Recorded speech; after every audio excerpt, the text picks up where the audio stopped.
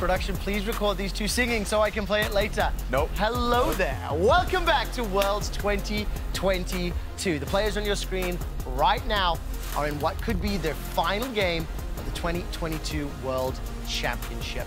Let's start by talking about what DFM has done wrong in Game 3 that I would like to see them change in Game 4. Because what I want to start with is in Game 1, they clearly won the game. They were the better team. Game 2, they won the early game. But this tower dive is going to give me nightmares. Yeah, and it feels like the biggest change from DetonatioN FocusMe from the first two games to this game, which is them really overforcing in impossible dives. Where this one, I didn't really see it, even if Wei was not there to protect it. I thought it was just going to be difficult. And then a lot of the fights that were being picked, I thought were just really a stretch. And I think especially since your main ticket in this game is that split push threat from Tryndamere, and then later on in team fights you have Tryndamere and Yuumi, you do want to play a lot more slower, and I felt like they tried to speed the pace of the game up. And I talked about this a little bit before the break as well, but I want to reiterate, I think RNG makes it very, very tough to not try and force. But at the same time, moments like this where you're losing, you've already lost the mid play, and you're trying to kind of recuperate, you throw a lot of cooldowns at them, and GALA and Ming still just walk it off. It was ridiculous that Ming stepped back into the Sej ult to tank it for GALA. That boomerang blade was, what, 1 pixel away from landing? I mean, those small differences. In Game 2, Breeze Aatrox was kind of what turned the game around, right? He survived by the skin of his teeth a number of times. DetonatioN FocusMe were not able to not only pick those kills up, but then press that advantage further. Where I'm sitting in my head right now is that RNG are now, they have something to prove. That Game 3 to me is like, okay, we're now firing all cylinders. Game 1 and 2, one could argue they were a little bit slow to get their hands warm, and DFM took advantage. Now, for DFM to make me eat those words and shut up, they need to show up now in Game 4. I'm going to ask you guys, how does that work? How do you see DFM winning this game? So I kind of spoiled it, sadly, which is just back to disciplined play. A lot of it is not just, even though I think the draft really helped them, it's not just that. I felt like they legitimately played better split side map when it felt like it was needed and had an even game, not taking absurd fights for a very long time up until like the 20-minute mark in the previous ones. Play towards that. Don't be overforcing like we saw in the first series of the day. Do you believe they have the patience and the ability, and the 15 minutes has been since they lost the game, to be able to change their mentality and their approach? I know they can. This team has shown, I think, both domestically and even on the international stage, that they can pull it together in best of fives. I think against RNG specifically, it's so hard because by default, they're a team that really forces you to do something or they'll win. They'll find an angle. And that's why, for me, I want to go back to Game 1 in a different way.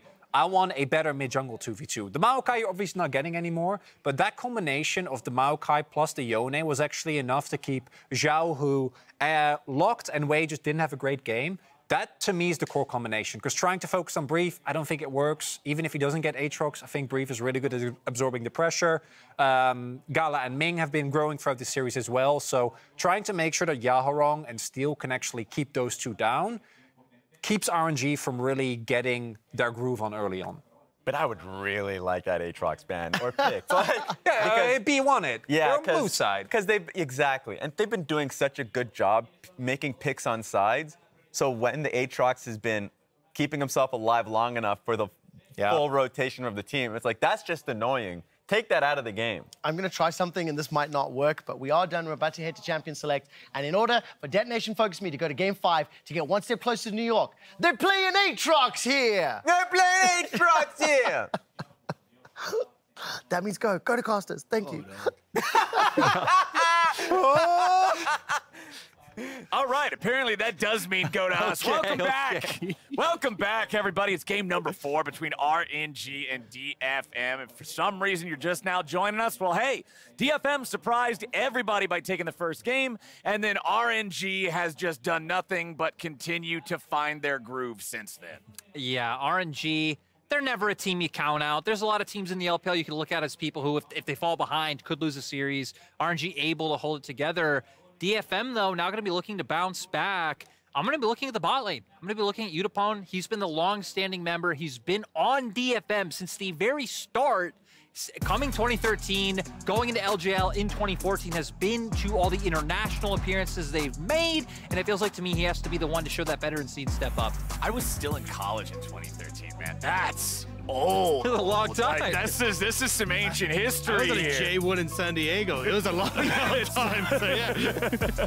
Well, let's see what we get out of the draft here in this one. For the first time this series, DFM will be on blue side. Graves and Silas banned away. That Graves ban stays banned, while RNG is saying no more Tree, no more Cannon. Still sticking with the Kalista ban, though, which is a bit of a surprise. Again, I thought we'd see this dropped, but this is going to be the first time that we actually get RNG on the red side. We're still seeing them stick with Maokai. We're going to get the Kennen. I'm curious what that next one is going to be. We saw in the last one was still the Yone, which could honestly be it, but it feels like Evie now has that opportunity to take away the Aatrox regardless, and then we'll have to see how Breathe feels playing into it. Could actually bring out the Fiora that we've seen banned away a little bit throughout this series. Fiora, which has been banned away. He's been going with the Jax into it so far. I think RNG are one of the teams who I expect to be very comfortable playing into the Aatrox just because of the champion pool that Breathe has.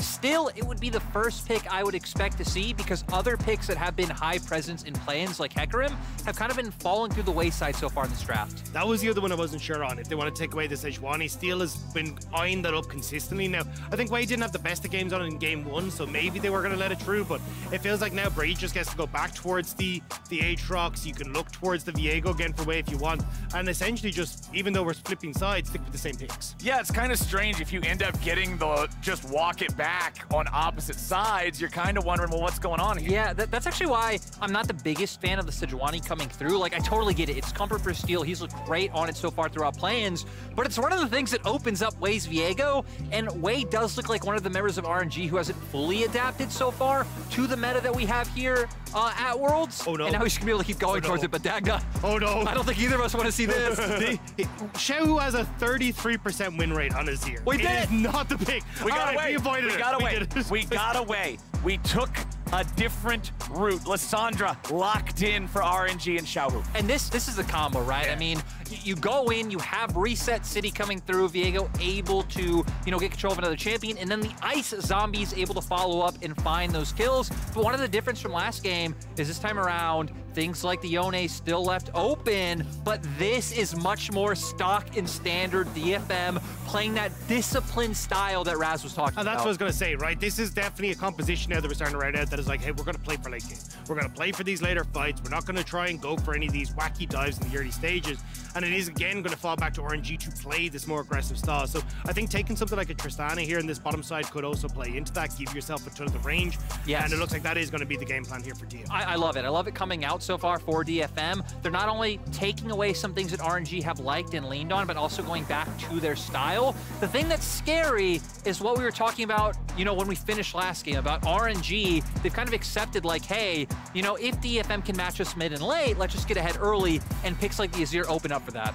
Oh, he could be getting it though. Breathe, eyeing up the Fiora. I still think you'll probably take the... Oh, I was going to say take the Aatrox. Yes. This is going to be it. And this is something everybody that I talked to was like, yeah, but you won't blind pick the Fiora. They're never going to... This is what we do in LPL. We are happy to blind the Fiora and just go run amok in the top side. This is how Breathe became famous back when his name was Curse and he was playing on OMG, had an insane Fiora outplay, and then everyone in the LPL was watching him. LPL blind Fiora locked in here in game number 4. And hey, if you're willing to blind lock Fiora, you don't have to worry about banning Aatrox because people pick Fiora into Aatrox anyway. So they're essentially daring DFM to take the pick, as Rel and Nautilus will both be banned away. They want to target engage supports. Over on the other side, DFM knows they have a marksman, their opponents don't, so they'll ban out Aphelios, but they'll throw in another engaged support ban of their own, removing a Mumu as RNG pick up Varus for GALA. Yes, we actually saw Unforgiven pick this up the other day. It is something that's still kind of on the outskirts of the meta and does have a decent amount of push, can set up well for team fights as well, and just have good follow-up on the likes of the lockup from the Lissandra. So still you're going to have a strong enough 4v4 coming through from RNG, decent scaling with the Varus, but I still think a lot of this is going to be predicated on, hey, let's get Breathe ahead in this top side and make sure this Fiora can pop off. Yeah, and it looks like for Evie, just gonna go back to something safe and standard. Gonna lock in the Gnar, so should have a decent time up in topside. At least you have the range. You can try and get through that matchup. And DFM, I mean, they've completely signaled, right? They are playing 4 5v5s. You don't expect to see any early shenanigans coming out from them and trying to match into what RNG have done so far, and probably looking to pick up another, you know, engaged source in the bot side. Yeah, Leona, that was the big one I was going to say, especially when you're looking towards the Varus on that bot side as well. Having the solar flare, short range AD carry, Leona just suits super well, and you've got great all-in. So now I'm curious to see what Ming is actually going to go with on this bot side. Could end up going back towards, honestly, someone like the Tahm Kench. Yeah. Like, I think that's going to be your best bet to just try and keep people safe here. I mean, whenever you see somebody like Varus or like a Felios or any of these AD carries that do not have built-in defensive mechanisms, Tahm Kench is just one of their best buddies in the whole entire world, right? He can keep you safe, he can keep you protected, he can get you away from those solar flares, from those Sejuani ultimates, from those Mega Gnars, and get him to a spot where he can deal the damage. Yeah, and now for RNG, I mean, the first thing that comes to mind, right, is wanting to play through sides with the fact that they have that Fiora. Also not having a huge front line, so team fights can be a little bit dicey. But even when they ever want to start any of their own action, like go on a turn, or maybe you found a pick and now you want to force, a lot going to be on the plate of Xiaohu. But that's the way they played coming into summer, right? When we saw the meta kind of shift away from engaged supports, Xiaohu was the one that stepped up and took that mantle on pick specifically like the Lissandra. So I'm expecting big things again from Xiaohu to be able to try and play that style, and we'll have to see exactly how RNG are going to try and play it this early game, because it feels like, again, they need to get these leads or you just fall victim to the team fight of DFM. And you know, guys, I've been on the desk with Jat every day, and Jat's been making a lot of references to like obscure sandwiches, peanut butter and bacon, which sounds fine to me, or other things. To me, though, Jat, if you're out there, DFM have the PB&J. This is like the most standard, you know, 5v5 team fight comp. You have a solid front line, you have a ton of DPS. You don't expect a lot to happen early on in the game. If it does, maybe I'd expect it to happen more around bot side, because you do have Tristana, so you do have some all-in threat there, but it seems like DFM have just covered their bases overall with their composition. So do we feel like we're going to get more of a game one type of early game, no first blood till 10 minutes type of play, or what's the expectation here with these compositions? I think it's really hard to say, because the biggest problem that I see is that like a lot of this is going to hinge on like Xiaohu and Wei trying to work together again. But very similar to game one, it's going to be hard for him to get out of lane. Like Azir gets a ton of prio against Lissandra. Very hard for Lissandra to actually get access to those sides. So I think it will be a case of DFM having that time to get to a mid game where they're happier to fight, and just having Yutapon continuously pushing bot lane, Yaharong continuously pushing mid, and just trying to play through the push you have across all three of your lanes.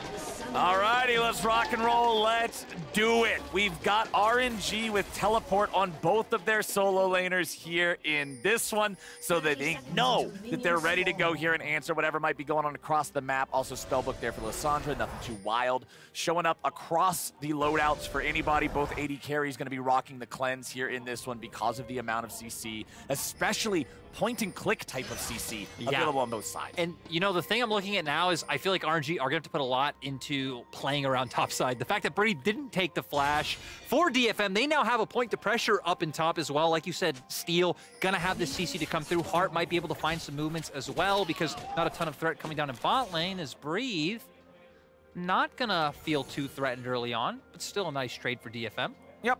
Just going to get a little bit of HP off him up there, but it's not like either top laner really had to do a whole lot of anything. No summoner spells used, no potions consumed. Both of them lose about 100 HP, but nobody's too worried about it. Doesn't look like we'll get a whole lot different from what we've been seeing so far here at the level ones. A little bit of poking, a little bit of annoyance back and forth, but no real all-in type of moves coming out. Breathe is still just hanging around, seeing if maybe he can get one extra bit of damage, but it won't happen.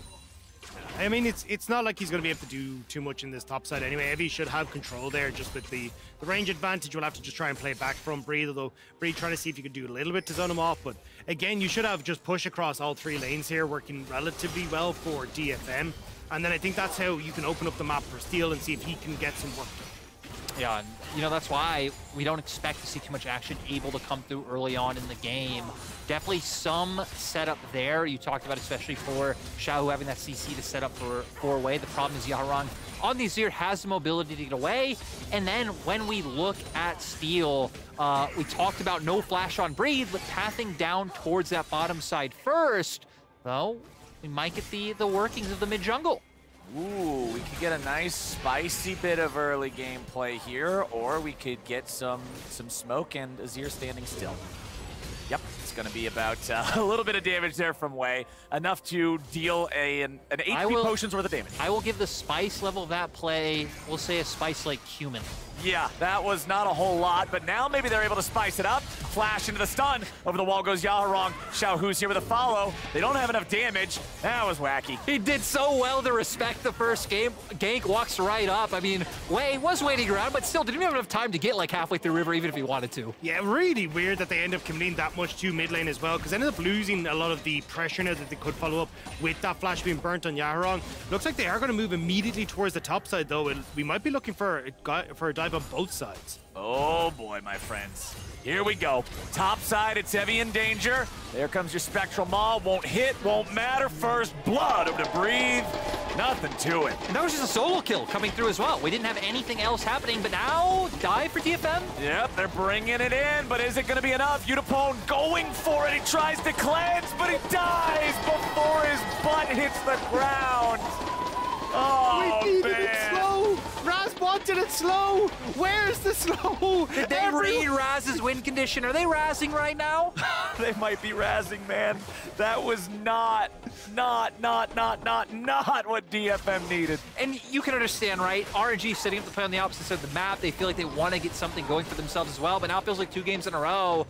A dive from DFM only coming to set them behind. RNG now gets the wave pushed in. Doesn't seem like Yutapon will lose out on too much, but still nice advantage going for, honestly, RNG on both sides of the map. And that's the thing. I mean, look, you do win on top side for RNG, which is why I think DFM felt the need to make that play, but you really didn't have to. I mean, Yutapon was going to be able to slowly chip away at these turrets. You would have gotten those plates. You actually could have then tried to play up to Tristana after she got advantage. I mean, look, Yutapon's about to get one for himself here, right? But Ming does a good job of baiting DFM underneath the tower.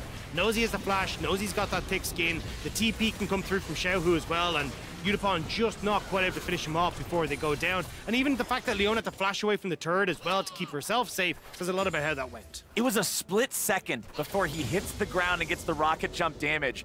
And I actually think what might have determined it is the fact that the way the turret was shooting, he's up in the air right next to the crystal that fires the bullet. Yeah. It had to travel all of about 2 centimeters before it hits him and kills him. And it just feels bad for Yutapon, man. The unforced errors are the ones that can sting the most in a game of League of Legends, particularly a game like this where it's all on the line for DFM. Yeah, I mean, it's the deciding game. And again, it's kind of sadly for DFM that they've been here before. They had to play against EDG to get out of play-ins in 2018. Not something you want to do, having to play an LPL team to decide if you get to the main stage. Back then, they got 3-0'd, so, you know, they have stepped up, taking a game off RNG, again, another close game too, and this game's still not over just yet. Okay, Harp's gonna get punished here, maybe. Nice job popping the blast plant. They need a bit more damage to finish him off here. They're gonna grab the kill. DFM getting punished.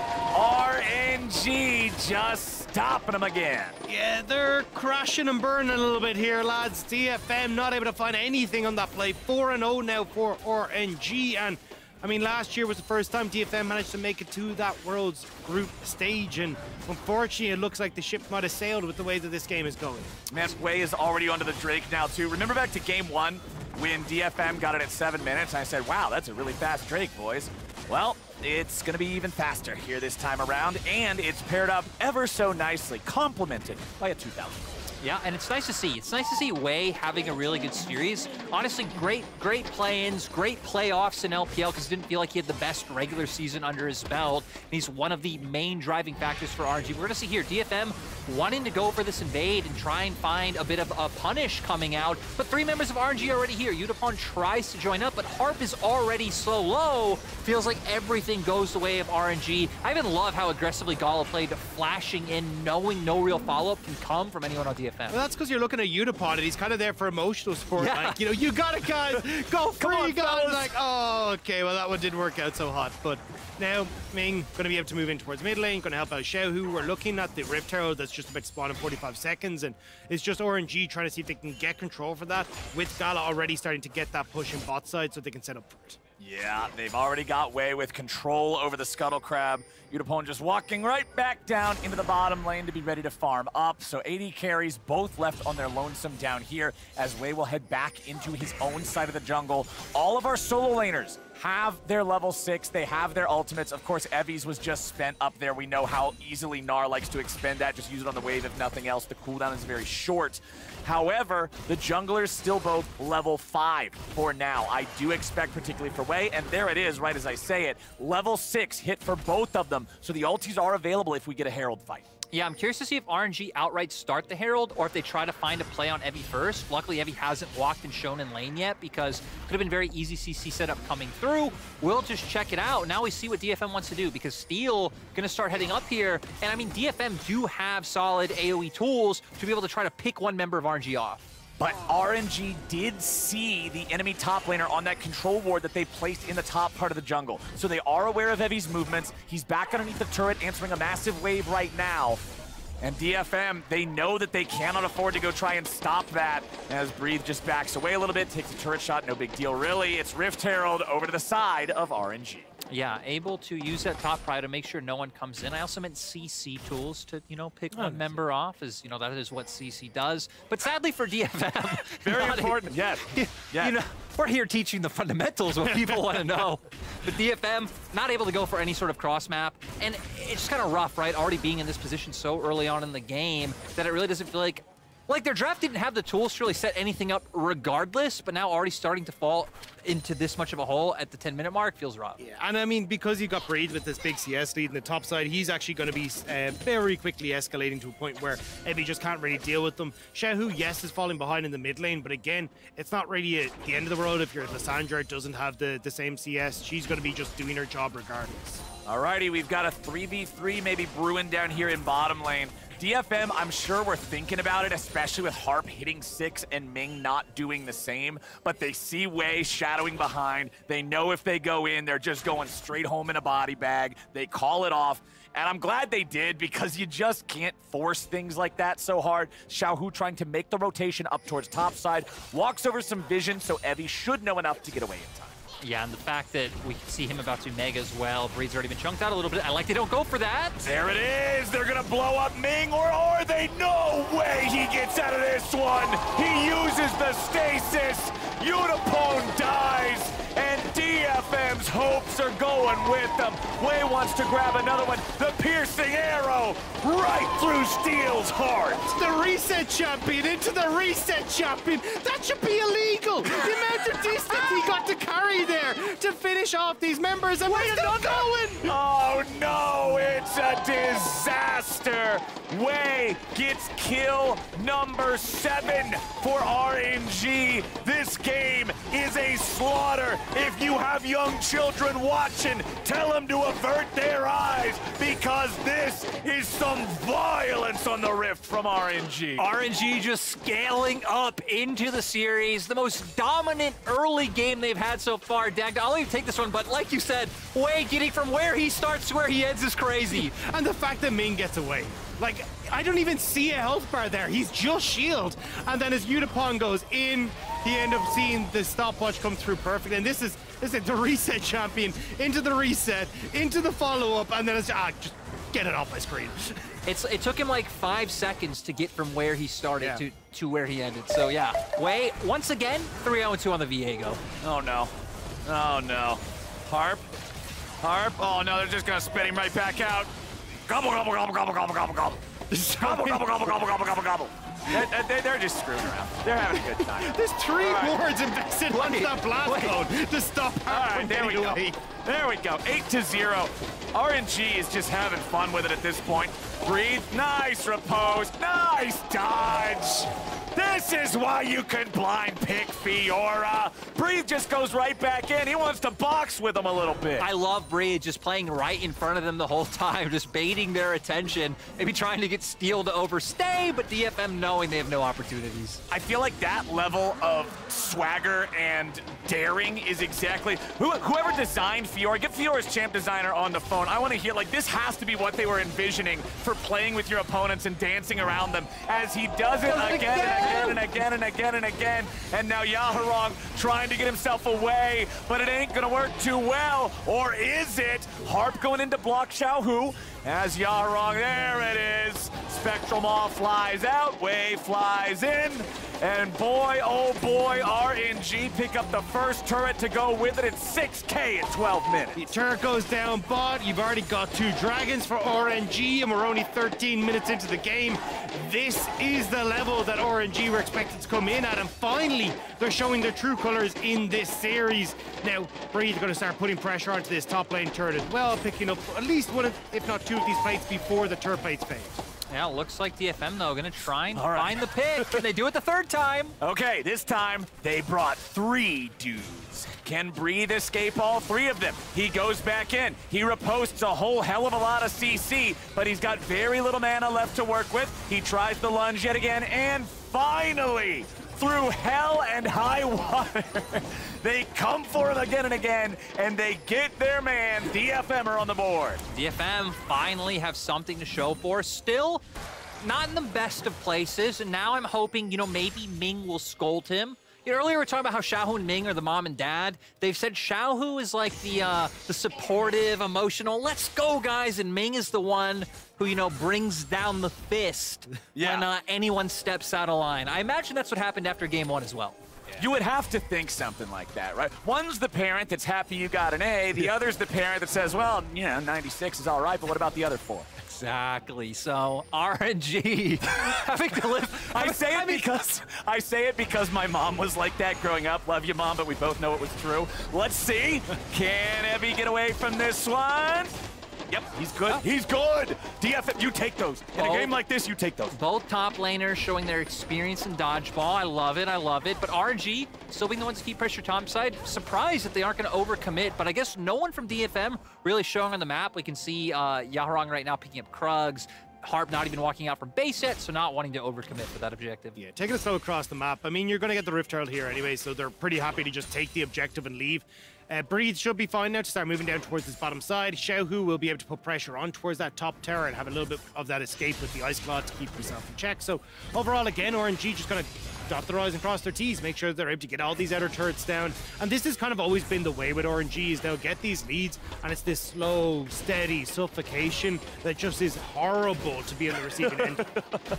I don't feel like any sort of suffocation in a game of League of Legends is what you want to be a part of on the receiving end here for DFM. But man, it's been so tough here in this game. Yutapon especially, if this man's not completely tilted out of his mind, then he has absolute just like Asgard mental. I'm just saying, like, how could you... I'm still tilted for him from last game's Boomerang Blade that didn't get the kill. I will say, though, to give DFM their due, they performed incredibly in game 1 and game 2 of this series. Like, game 1, they took the game. Game 2 was incredibly close, and they pushed RNG to the limit. So even if they don't pick up the win, this is a massive showing for the LJL region to be able to keep up with the 4th best team in the LPL. And not just for the LJL. Remember, back during game 1, that was the first time any minor region team had ever taken a game off of RNG. They were 18-0 historically. So DFM definitely showed that RNG can bleed in a way that a minor region team has never shown before. But as you were saying, it's just been RNG ramping up throughout the series, and they're getting to the point now where this is the MSI champion squad. This is the team that people were expecting when they put that 93% vote in, calling RNG the winner. It's also easy to forget, I know I forget this all the time, that the only team that they've lost to in best of 5s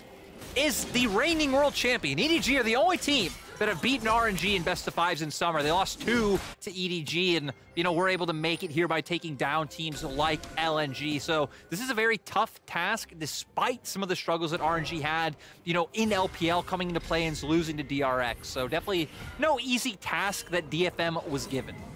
I mean, the only team that could take RNG to all 5 games this year at MSI was T1, right?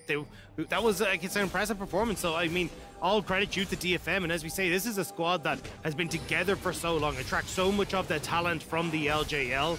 It's incredible to see how they've continuously gone from strength to strength, keep coming back every single international tournament stronger than the last, and make teams like the LPL teams work for their money. Well, we've got the third Drake of the game dropping now as RNG have control over it. DFM, yeah, they know they're in a tough spot if you give them soul point, but you're in a worse spot if you all die trying to contest for it. So there it is. If RNG can get that last one, it will be soul at about 22.5 minutes into the game. That's incredibly difficult to deal with, but when you consider the game itself being a 7K lead at 17 minutes, it sounds about par for the course. RNG have a death grip on this game and are not letting go. Exactly. That's why for DFM, I was going to say you want them to kind of draw a line of neutral wards in the sand and just wait to scale up. The problem is, with the fact that they're already on soul point, there really is no time to scale. RNG now using the Herald to accelerate the game even further. And I mean, heck, I'm curious to see how far this Herald push can go. I mean, a lot of times you see a Herald summoned up for like a first turret take and teams want to force it in to get the damage onto the tier 2. This time around, it's forced damage onto the tier 3. It'll have 25% health remaining. I guess if you're looking for a silver lining on that, at least the tier 3 turrets do regenerate health, so maybe it'll be able to heal back up over time. But time is a precious resource that DFM have not been given much of this game. And the thing is, even if you do try and buy that time, Breathe hasn't even hit his full strength either, right? Now you're looking at him potentially being able to aggress onto a weakened tier 3 in the bot side rather than having to get through a tier 1, a tier 2, then to a tier 3. So already RNG just in such a good spot, and now Yutapon is in trouble. Oh no, Ming went for the flash lick. However, Yutapon does a good job getting away. He didn't even need to use a summoner spell on that one, maximizing the escape power and the self-peel of the Tristana. Yutapon will stay alive for now, but it still means control over the rift, control over the lanes, control over the vision for RNG. Looks like DFM is setting up for a pick, though. They could look in the mid lane and go, right, well, Yutapon's backed away. We won't fully aggress on towards the turret, but trying to see if they can catch the reinforcements from RNG. Xiaohu, he's going to get flash, chain, CC'd. He's dead before he's able to self-ulti. Nicely done from DFM to find something there, but now they got to be careful and try to get away. Harp, he used the flash to make the play. He's got no way out. So it's traded 1-for-1. I like the DFM go for it, and they don't even leave anything to chance. Like, they're like, we're flashing in, we're using all of our ultis to make sure we get this pick, but RNG so fast on the trigger pull to react. I mean, had this pick back happened, you know, maybe 15 seconds later, maybe that could have even been a Baron. I mean, that's a Lissandra who has ulti, has flash, and has stopwatch. If you don't all in and just completely floor it, she's gonna get away. It's taking she's 30 gonna minutes. live, and the tilt is gonna continue. So I'm glad that they went for it. Now let's see what Evie can do down here. He sticks around trying to get this turret, but it ain't gonna happen. And now Ming has applied the pressure, and Breathe has applied the riposte. Poor little Gnar, you are not long for this world. Good night. Breathe gets his second kill. It's a thumbs down for Evie. Unfortunately, not quite able to get away from that one. And now you've still got Wave pushing topside. Push for mid for GALA. With 2 minutes now until the Dragon, with 2 smites available in RNG, with Xiaohu having swapped his spellbook over to that as well. It's going to be so incredibly hard for DFM to try and contest it when they can't even get control of the map to push past River. No, incredibly rough. And, you know, 4RNG can keep just applying that side lane pressure with the Fiora. The thing now, though, is they don't have those TPs available, so it could be quite risky for them to over-index. I don't think RNG have a lot to be afraid of in terms of DFM going for any sort of crazy Baron sneak. Like, RNG might even be able to take a 4v5 with the amount of lead they have, but still gonna have to be on RNG's mind that they don't have that TP for Breathe. And RNG have a smooth sailing game ahead of them, barring any major malfunctions in the next couple of minutes. 75 seconds here on the Soul Drake for them. The Baron is already up. Very rarely in League of Legends do you just get to hard force Baron at 21 minutes if you want to, but are you sure? RNG could very easily do that here in this one. See, this LPL? Uh-oh, boy. Do we do that all the time? Oh, boy. We do that all the I feel time. like I'm failing the test again. That was like the top esports FPX special. I feel like I'm failing the test again, my friends, but it's DFM who are the most worried among all of us as Evie tries to get away from Breathe. The rest of RNG are just going to fall back a little bit. They're making sure they don't get caught out. Run, Evie, run. Run, Evie, run. Run, Evie, run! Run, Evie, run! I don't think he's going to be able to run much further. Breethe's even going to get the reduced cooldown there on the lunge. Harp will go down first in the 4v4 back in mid as Breathe finishes the kill on Evie. RNG just ain't showing any signs of stop. No, they're just, again, running this game over, which feels like a good time to remind people that, I mean, if RNG win this, we already know what group they're going into in the group stage. They're going into Group D. They're going to be playing with Gen G, Flying Oyster, and 100 Thieves. Gen G, a lot of people have them as the tournament favorite, so, you know, you do have that opponent, but also I'd say two other opponents that people would view RNG favorites over, 100 Thieves and CTBC Flying Oyster. So I feel like for RNG, should be feeling pretty good about this win and then heading into the group they're going in. Man, there's the Soul Drake right there, uncontested, in the middle of nowhere. Two dudes just beating the snot out of it. Look, DFM just don't believe in Drake violence any longer. I do respect it, you know? They're repenting for their sins against the Drakes? Yeah, I mean, I don't know how many Drakes there are in, you know, Runeterra lore, but I'm assuming they're not infinite. Well, there's 5 of them. There were 6, but he was BS and we had to get rid of it. Well, so, he's coming back, though. He's coming back next year. That's in the future lore. This is, oh wait, no, actually there's 6. I forgot the Elder. He's like the Super Drake. True. Either way, there's not a whole lot of them. RNG is thinning the herd. They've already killed 4 this game. They've got the Mountain Soul at 23 minutes. Well, on top of an 8K gold direct lead, and now you can see them setting up around the Baron here. I would expect this to be the type of game where you get one Baron, you deathball it down whichever lane you prefer, and you win the game. Yeah, I don't even know if you need the Baron, to be perfectly honest. It feels like RNG are so incredibly far ahead, but they are set up here. They have Breathe on the bot side. If anyone ever shows up to try and deal with Breathe on that bot side as well, that's just going to be the go button for RNG, and that's realistically all they're trying to achieve here is dragging DFM around the map, because honestly, even if it's Yaharong, I'm pretty sure Breathe 2v1's Evie and Yaharong right now. Oh boy, we might just be able to figure that out, my friend. Evie is about to die. Xiaohu killed Yaharong while he tried to teleport. They caught him. And that's both solo laners gone. And now it's just going to be the Baron for RNG. Breathe doesn't even have to come, so he can keep putting the split push pressure down in the bottom lane. And RNG still just winning out on both sides of the map. Unfortunate, because even though DFM are at this huge deficit, I thought, okay, well, if RNG kind of just mess about long enough, we do see items coming online for DFM's still amazing scaling comp, but now with the Baron, it doesn't seem like we'll get there. Breathe is level 16, Harp is level 9. It almost takes 2 Harps to make a Breathe, and they do not want to go anywhere near this man. Breathe jumps in, Yutapon going for a couple of auto attacks, Riposte flies out as Harp goes for the flash, stun, into the gun, and there it is, but it's traded across the map for steal. It's the stun gun 1-for-1. Xiaohu even gets the top side as well here. It's all over for RNG, just picking up things right, left, and center. Even with one pick coming back, Breed still got Evie. They still got the Baron. And look, it's a nice little bit of gold in the back pocket for the AD carrying Yutapon, but not going to be enough. Now we're going to see, right, Yutapon trying to go help and show us if they can win that 2v1, but Xiaohu and Wei say no, get that pick, which leads to the Baron going over to the side of RNG. So let's see where things are right now. We got 2 minutes left on the Baron. We've still got Soul locked and loaded, running for everybody on the side of RNG. Breathe has 5 seconds before he's back alive. Unfortunately for RNG, his death means that if they want to have full Baron split push power, somebody else has to be with Fiora, which is not what Fiora wants. She much prefers to just be out on her own, doing her own thing, moisturized in her lane, vibing. But that's not the case. RNG is going to continue moving through the enemy jungle, bounce back and forth, control the vision, make it dark, make it scary, and make it so DFM doesn't know where they can walk. Breathe is back up on the top side. He has no TP, but I don't think RNG is really too concerned about that. 4v5, they've still got more gold in combat power. And that's why Breed TP topside. He wanted to make sure that he could actually get the push right as this bot wave is going to collapse as well. And you can see the Sejuani ult from Steel fired out there in desperation. Xiaohu was able to evade it as Evie goes in and finds a stun onto Wei. Oh, wow. But GALA's got the kill right back onto Evie. Yaharong's gonna die. Wei goes in again. Yutapon barely escaping, using the cleanse, barely staying alive. Wei wants another one, but he won't get Steel. He will force both tanks of DFM back into their own base, back into their own fountain, and it's looking like the end of the series here, as Xiaohu will end up dying there at the very end. Yutapon goes down as well, however, and that means that RNG is on to the Nexus.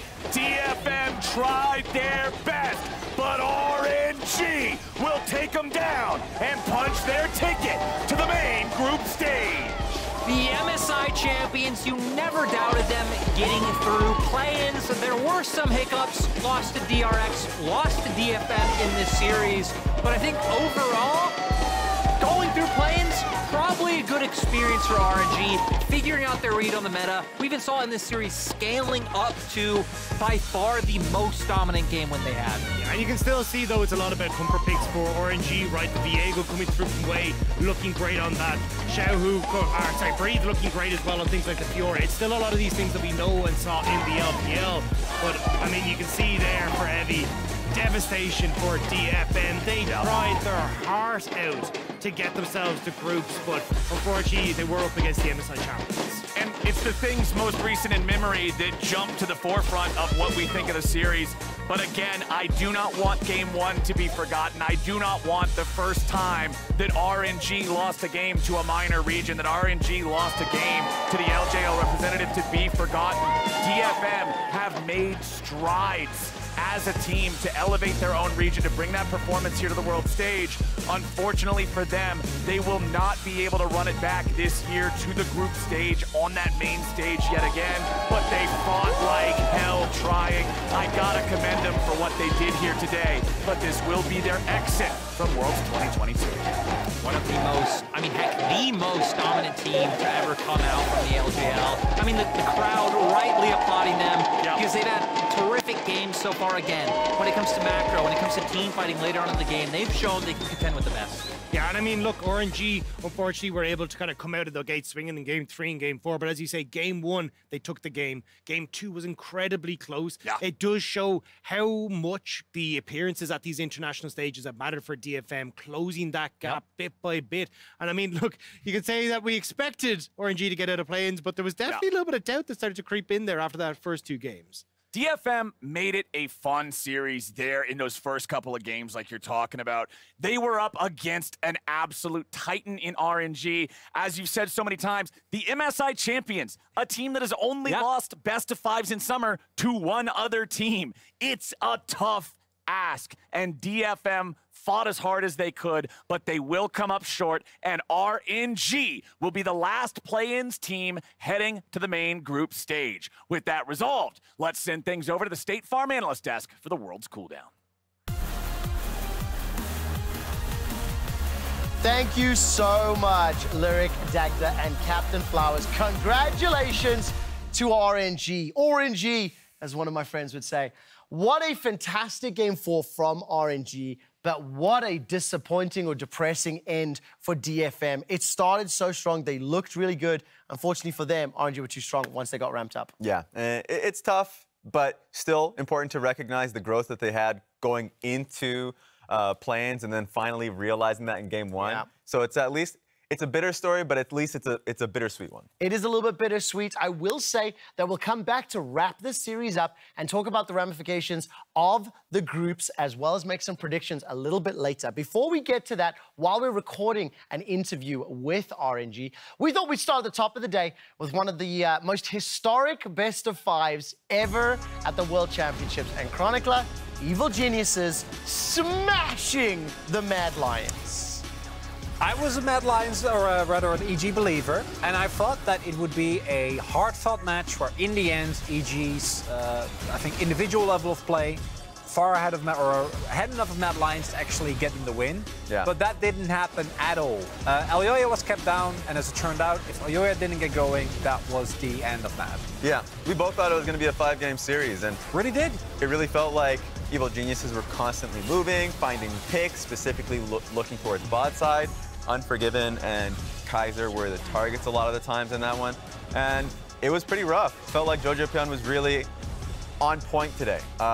It looked like it was just a mid-jungle domination. I mean, it really was. This Game 2 was really impressive as well. The Draven was locked in early. And EC just said, yeah, and they ran the Sejuani, and they just dumpstered that lane. Such a great performance. Yeah, in particular, I really love the set pick. I felt like that was a really smart one, recognizing that they're going to throw the Sylas mid, and that they were going to find constant plays through mid lane that Sylas really couldn't react to.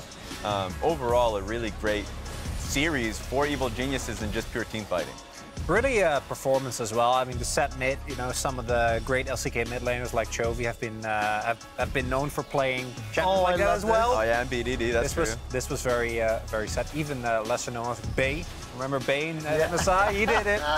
But what we're seeing, or what we saw here today from EG, I think, is a very clear sign that if you look to the first day of play-ins, this team did not look like this at all. And considering they're playing with Kaori, that actually makes a ton of sense. One series, right? One series in the LCS. That really tracks. Yeah, it really does. I will tell you as well that while my analysts both predicted 5-game series, I predicted the 3-0 for Evil Geniuses. I knew, I had full confidence. Sure I knew they were going to 3-0. I have the video evidence to prove it. So I can't flip-flop, but you can. I did it successfully. That's the difference, okay? Now, that wasn't the only history that was made today, because before we get to DFM versus RNG, I do want to take a moment to catch up with Law, who spoke to EG's bot laner, Kaori, after that 3-0 victory. Let's take a look. And we're back in Mexico for the Verizon post-game interview, and I'm joined right now by the victorious Kaori from Evil Geniuses. Thank you so much for joining me for this very first international interview. How does it feel to take down EU? And especially because it's the first time actually that someone does it internationally. I mean, it feels great, and like I didn't have the chance to play with good teams before, and I was on the bottom team, so it is really good for me to show myself on bigger stage and do what I can do, yes. Yeah. I'm really happy. I can imagine that you're happy, especially given all the circumstances around you being subbed in. Danny having to step out, you coming in during the playoffs, but also being aligned for the World Championship. Tell me how you reacted when EG told you, hey, you know what? You're going to be playing bot lane at Worlds. I mean, before Worlds, they said for semifinals, and I was like, oh, can I play? Because like, I didn't have Scream, I was on break, I don't know meta. I just played semifinals without Scream, and everyone is like flaming me, Luciano tip or something, because like I don't have enough Scream. Now it feels great to make them wrong and like prove that I'm not Luciano tip and I can play. I can bring team positive things like they did. It feels always nice to prove people wrong, I guess. Are you okay? Okay. I have just a couple more questions for you. Tell me about this experience actually playing at Worlds for the first time. As you said, not a lot of time to train. But what did you learn so far playing here? I mean, I'm learning that how to take pressure as a positive and how to play on the stage better and how to be more aggressive like I am on the scrims. Yeah. And yeah, that's like that. And I'm really enjoying the fun and experience. So it is a learning too. And I bet the next stage is going to be cool as well, being in the Group B, facing the likes of G2, JDG, Tahm, Kia. You were telling me before the interview that you've never played these teams, of course. You've just watched them play. How do you think it's going to come together when you actually face them on the Rifts? What are your expectations here? I mean, basically, RNG sometimes and Dragonix and GDG and other teams are like world finalists, or they can win worlds easily. Like they're all of them so strong teams. So I am really excited to see what can I do versus them. But I never had chance to play versus them on stage or anything. So I don't know what is going to happen, but I will try my best to win versus them. It's going to be a nice way to prove yourself, I guess. Any specific bot lane you want to face in particular? Jakey Love, but I'm from our group. Jakey Love, okay, I'll keep an eye out on this matchup. Kaori, thank you so much for the interview. Congrats on making it to the group stage. And back to you guys in LA. Thank you so much, Law. I will start by saying your hair looks absolutely stunning, darling. Boom. And I will also say that we've spoken to Evil Geniuses a lot throughout the course of the tournament. I think both of the games they lost during the group stage, we had losers interviews from the team. The games that we've had where they were victorious, they've come out. I think every single EG interview has been my favorite interview of the event. And even there, hearing from Kaori, just talking about it, you know, didn't scrim, was on break, wasn't playing the meta, came in for semifinals. And it was like, people were flaming me. It's really humanizing. It's really powerful to hear that. And then you see how he steps up over the course of a group stage. I mean, takeaways from the series as well as the interview to wrap it up.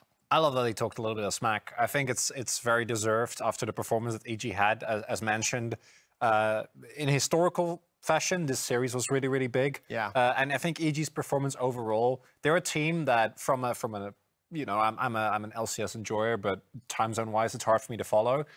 But you can follow the tweets, and you can follow follow the memes, and you can follow that, right? And I actually think that is something that we haven't really had as much. I think the last team that really leaned into it was, of course, G2. Yeah. And I think EG is kind of stepping into that same role. So I really like performance as well as play. Exactly. True. Hey. High engagement tweets, if it's engagement baiting, that will last. People will see that for sure. And just a small point too, calling out the fact that people were questioning his champion pool in particular, saying that he was an OTP, and that he felt like he really wanted to prove that wrong. In Academy, he was like the guy that was playing Kalista, Draven, like he was actually a really aggressive AD player.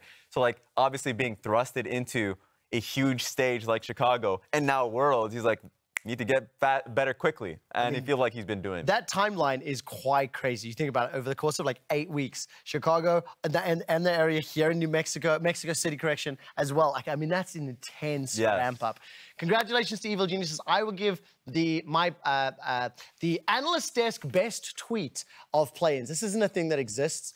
To Kauri, when he said to Armut, I'm the best Turkish player. There was an expletive in there I won't say. Right, let's move on. Let's turn our attention to DetonatioN FocusMe, taking on Royal Never Give Up. At the beginning of the day, 18-0, RNG had never lost a game to a minor region, and this opening game from DFM made me believe they could do it. And that in of itself is a really big achievement. And I said at the top of the day, and I still truly believe that what DFM did here today was extremely impressive.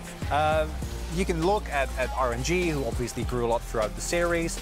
Draft here was maybe not the best, but that would take away from the fact that DFM earned that win. Everyone expected DFM to get 3-0 and have it be a complete stomp. I don't think that's disingenuous, and they performed so much better than expected.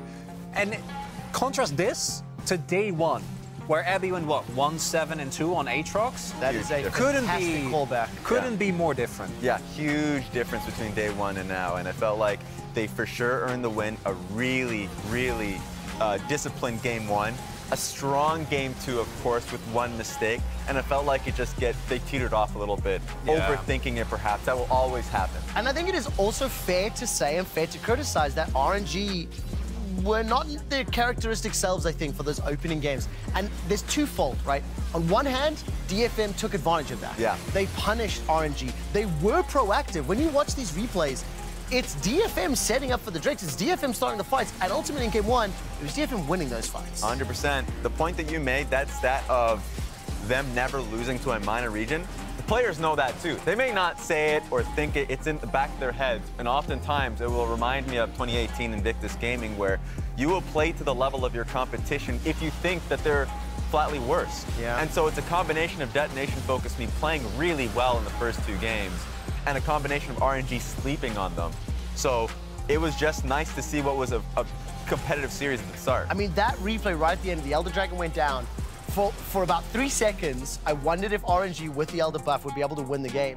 But crucially, when you look at this post-game breakdown graphic, I really want to draw everyone's attention to the 0 to 20-minute mark. Look at that goal difference. Look how close it was, the fact that DFM were leading. It was true for game 2 as well. Yeah.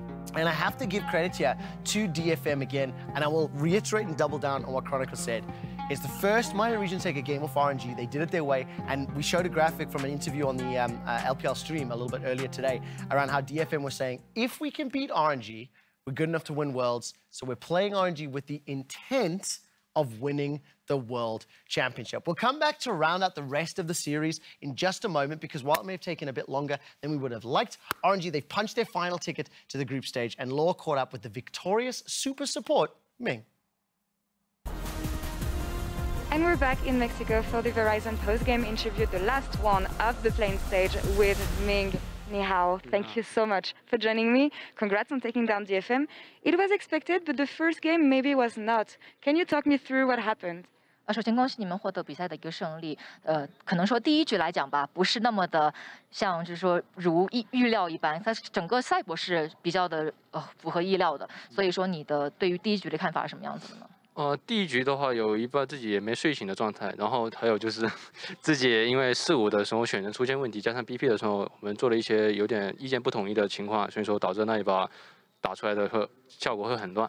So I would say, in terms of the game 1, I was a little bit unawake. So yeah, I was in that kind of condition. And as for the pick and ban phase, we had some mistakes or just the problems in communicating with the picks in 4th and 5th picks. So that's kind of the miscommunication in picking the pick and ban phase. That's probably the reason why we dropped the first game. All right, well, you managed to adjust and wake up also for the next games. When I talked to Xiaohu last time, we talked about the memes around you and him being the mom and dad of RNG. So what happened after game 1? Were you the angry parents or more the supportive parents toward the rest of the team? 之前他在跟小虎选手的一个采访当中，其实他有提到，就是好像你跟小虎是扮演着队内的一个父母这样的一个角色，所以在输掉了第一局之后，那你们两个是更扮演的说比较愤怒的父母呢，还是说比较支持型的这样的一个父母角色呢？其实第一局失利之后，我们下来的话是在讨论自己的不足，还有自己的问题。然后我跟小虎的话也在反省自己的问题嘛，因为其实我们打了这么多年了，我觉得应该给新人一些好的效果。所以说，当失利下来之后，我们就会说出哪里可以调整，哪里有问题，然后大家一起来调整。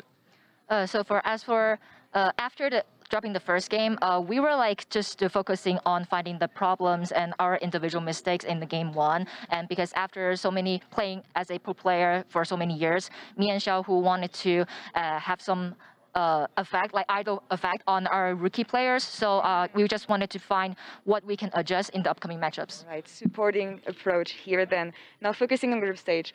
Group D with Genji, 100 Thieves, Flying Oysters. What are your first thoughts on playing these teams? 那你们进入到小组赛之后是进入到 D 组嘛？所以说你对这样的一个小组分配的小组的分组情况是有什么样的期待呢？就其实小组期待的话，就是3个队伍都是不同的风格，所以说很想跟他们交手。然后根据的话就是实力特别厉害嘛，所以说就想跟他们挑战一下，到底有没有具备挑战他们的资格吧。So I would say the 3 teams in the Group D, all of them are very strong teams, especially I would say Genji. They're a really, really strong and good team, and I really want to say if we are qualified to challenge them as a really strong team. And maybe it's extra special for you guys coming back as the MSI winners, but there's also the meme around RNG being the kings of spring. What do you think of that, and how is it going to be different for you guys this time around? 其实这一次也是以一个 MSI 冠军的身份来进入到世界赛的嘛。那关于 RNG， 其实有一个可能说像小称号、小梗这样的这个说法，就是撑着 RNG， 以及说可能世界赛的一个状态是比较起伏的。所以你的一个看法，包括说一个后面的一个期待是什么样子的呢？其实有些时候前半段拿到 MSI 冠军的时候，然后中间突然换版本的话，会导致我们自己的版本有一些时候是我们自己的个人能力问题跟不上，所以说这种情况会出现比较多，所以说才导致下半段的时候大家会打得这么艰难。然后所以说我们一直在弥补这个缺陷，然后也一直在改进，所以说在努力调整这些。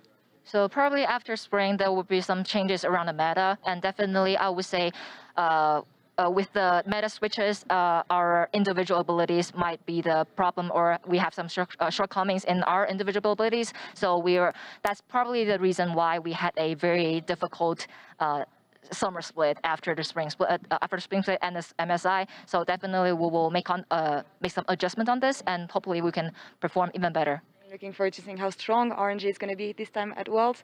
And also good luck to you, Ming, and good luck to RNG. Sheshe for the interview. Iris, thank you so much for the translation.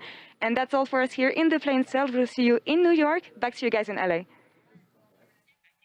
Thank you so much once again, Laura, for another fantastic interview. And I think Ming, fairly stern, fairly serious, like not like uncomfortable or anything, but just that was a stoic, that was a serious guy talking about this. He was talking about the adaptation. I'm frankly a little bit surprised at how well DFM played. 100%. And just talking about the fact that needing to wake up, like you can talk about that either physically or literally just metaphorically, like, oh, we just need to wake up in this series and play a little better. But ultimately, I just love the answer to, hey, me and Xiaohu just focused on the adjustments in between games. Supportive, the supportive parent is the one I'll go for in that one. Right, that does it for play-ins. We do know groups, we do know all 16 teams that will be participating. And before I make these two gentlemen predict with placements, first, second, third, fourth, I want to round out what we have seen from the 2022 World Championship meta. I want to give you guys an update that during 2019, we saw the most unique champions we've seen at a Worlds before at 94.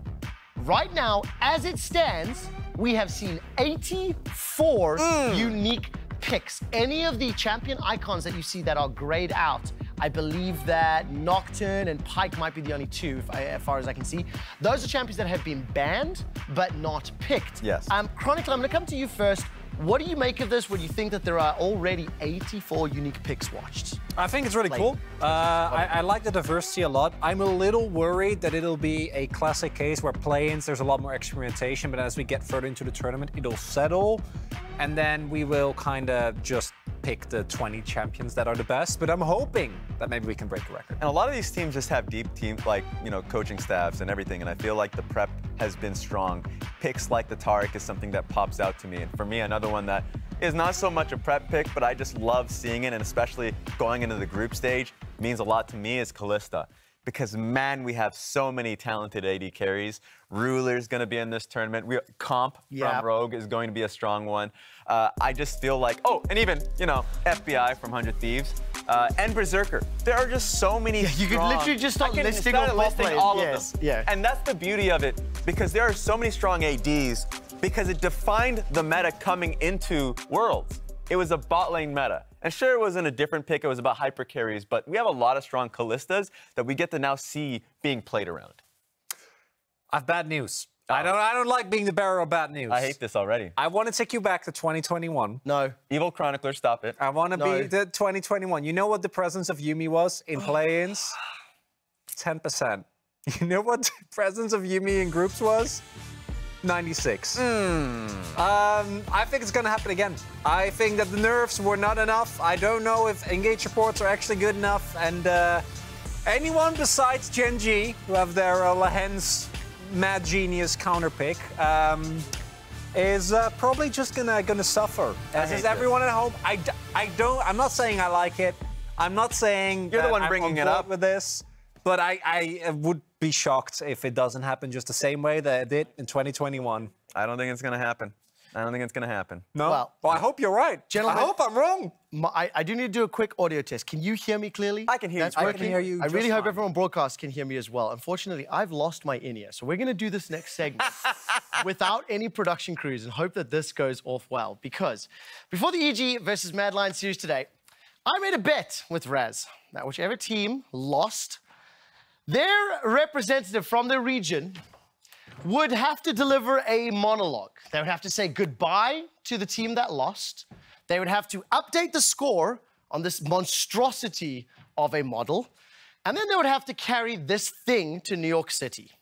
As I have lost the bet and I am a man of my word, I would like to say farewell to the Mad Lions. Now, the Mad Lions this year have had a rough season. I'd like to take a look at some of the players on your screen. Remind everyone of Armut, Alyoya, Niski, Unforgiven, and Kaiser. I'd also like to remind you of their placements this season by looking at their pretty sad trophy case. 7th in spring, didn't make playoffs. 2nd in summer looks great. 4th in summer looks great. Unfortunately, they didn't win a BO5 to make it to Worlds. And when we take a look at their BO5s, and of course, that's it. They're 1-1 when it comes to play-ins BO5. The truth is that this team wasn't even meant to be here. They were thrust onto the world stage and they had some tough times in EU. However, they had their moments. They weren't without excitement and energy. Take a look at some of these plays from the play-ins. Starting with Armut stepping up. The Gnar, he added the pink dino to his champion pool. Take a look as we turn our attention to the rest of the Mad Lions, specifically Alyoya's Belver, popping off, destroying faces, and frankly putting on his best Star Platinum impersonation with an order for the ages. Now, I do want to say goodbye to the Mad Lions. They put up a fight. Today, they are the Sad Lions. Well, frankly, they've been the Sad Lions for most of 2022. Let's not beat around the bush about that. However, I do need to live up to the bet that was made. So if I can ask the cameraman to zoom in again on this thing as promised, I need to update this score. Now, if you have only just joined us, this is Jojo the Bald Eagle. And the way that this thing is going to work, we're hopefully going to carry it with us all the way around America until the World Finals. And, goodbye, pen. Let's take a look at NA.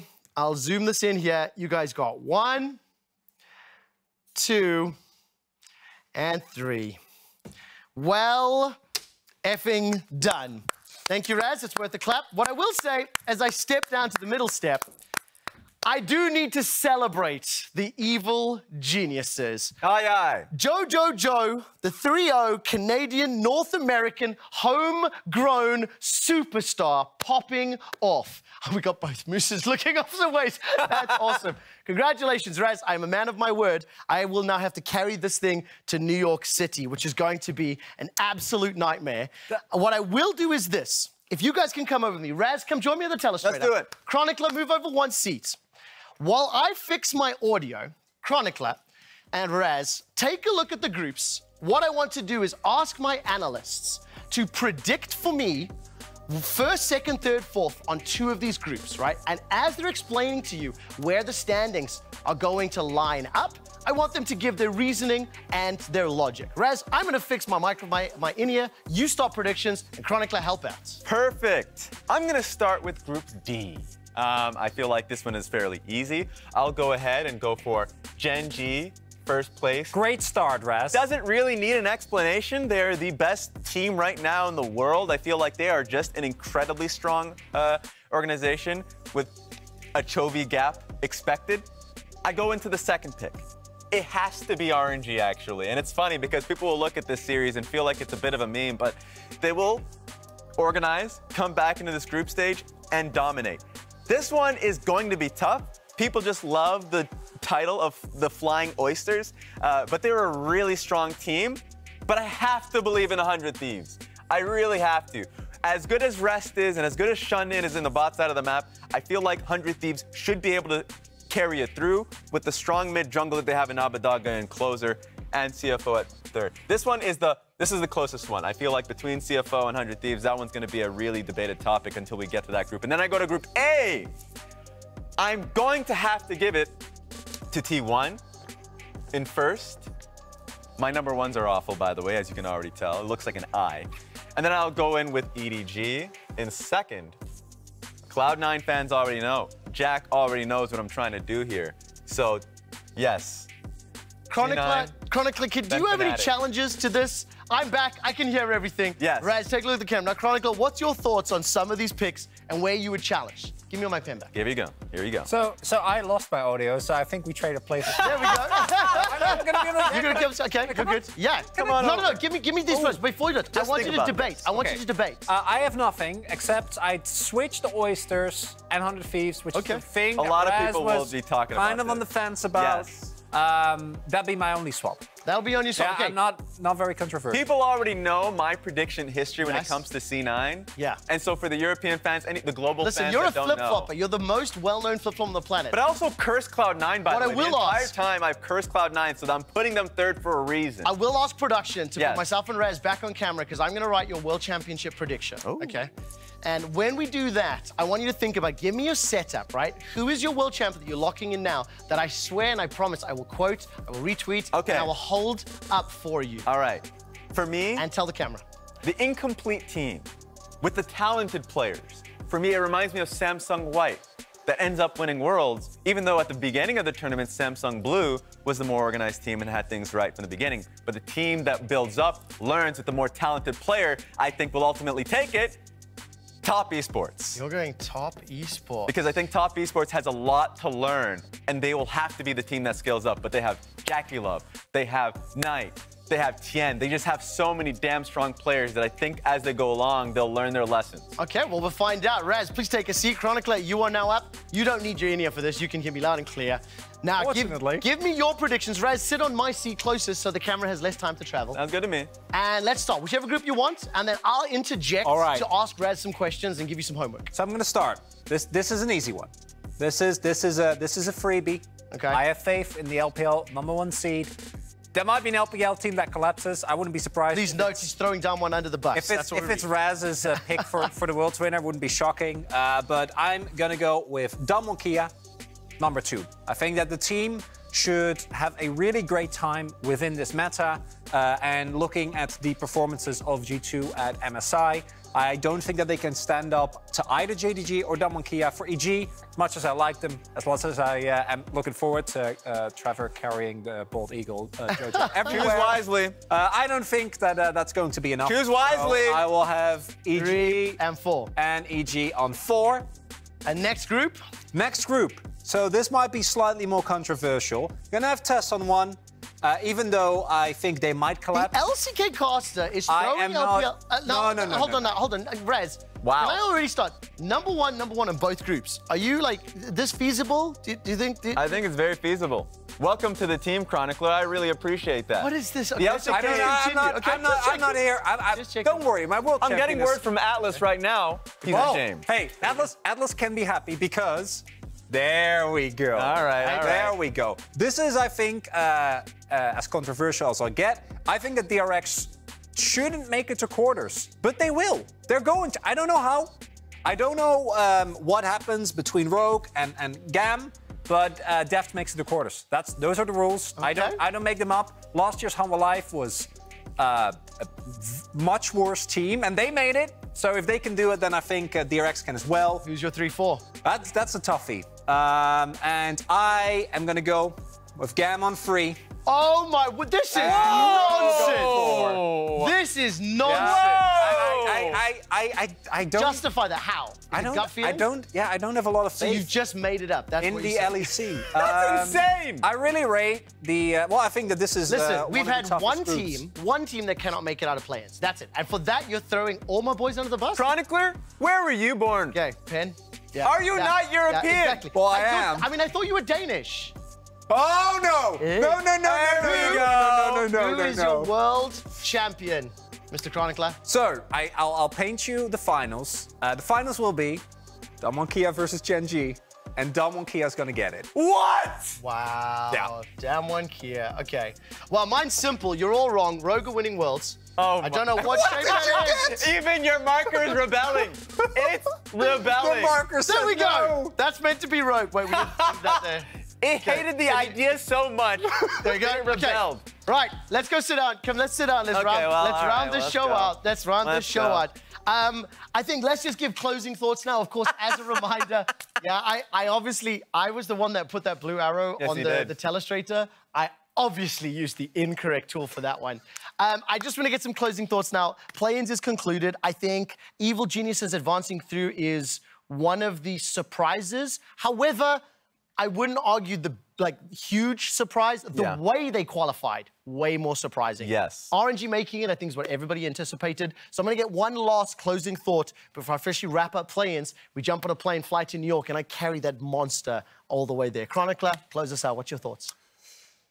Oh, that's a tough one. You want to hear my thoughts on my Worlds pick or just some play-ins? I can do whatever. I had a wonderful time. I can't wait for groups because I love play-ins for the story element of it. I think it's such a cool element of seeing these players that you might not know unless it's DFM because they've been the same team for a while now. Coming from a region that in the grand scheme of things is very irrelevant in the Benelux. But groups, when it comes to pure League of Legends, always delivers. So I can't wait. We went through a roller coaster ride. A lot of stories came through. And it's like when you're reading through a pretty hefty book, and after all of it, it just says prologue. And you're like, wait a minute, we still haven't even started yet? That's what the group stage feels like to me. And there's just so many more teams to introduce, and I feel like this is going to be a Worlds to remember. I certainly hope so. I really just want to say thank you to everybody watching at home. I want to give a particular shout out to every single North American as well as Canadian fan that is watching, playing, competing. Champions Queue has been awesome. Evil Geniuses absolutely demolished the Mad Lions. It is a good week to be a fan of the LCS. Now, don't let us down. Keep this up for Cloud9 and 100 Thieves. That's going to do it from us here on behalf of myself, the casters, and a broadcast team that is exceptionally happy behind the scenes today. Thank you so much for watching. North America is greater than EU today. Woo! He said it. He said it. Today. Clip it out. Good night. We'll see you in a couple days for more Worlds. Mwah! We love you. Goodbye.